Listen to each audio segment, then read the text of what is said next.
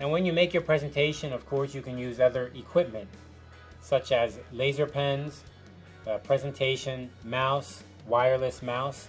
Over here we can see an example of the overhead projector plastic that you print onto, and these are used only for overhead projector. You can't really use them for anything else.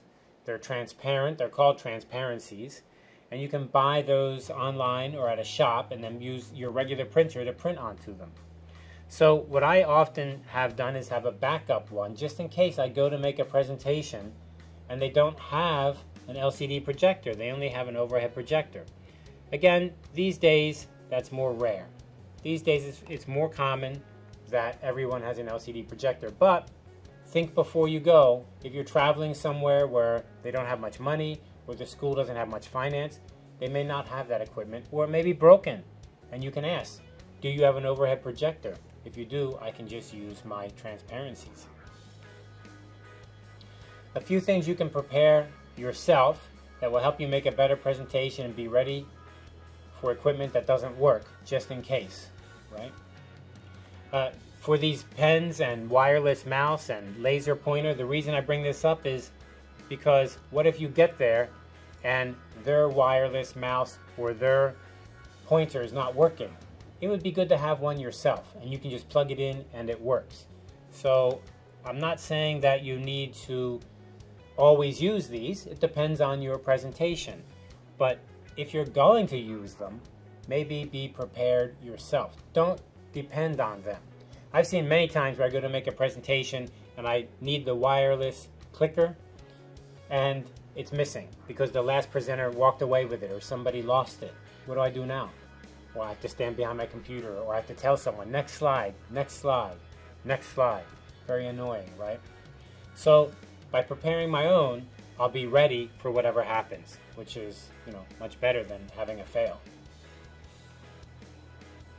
So I think the idea here is be prepared. Be prepared. As long as we're prepared, we know nothing will go wrong. Or we should say, when something goes wrong, we can overcome it because we're prepared. So always think about what could go wrong, because often it does go wrong.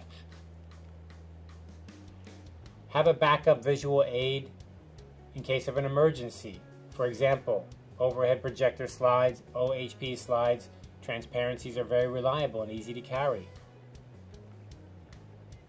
Have a method to control your presentation, such as your wireless mouse or your clicker, your presentation controller. Have a method to reference the visual aids clearly, such as a pointer or a laser pen, so you can point at it very clearly.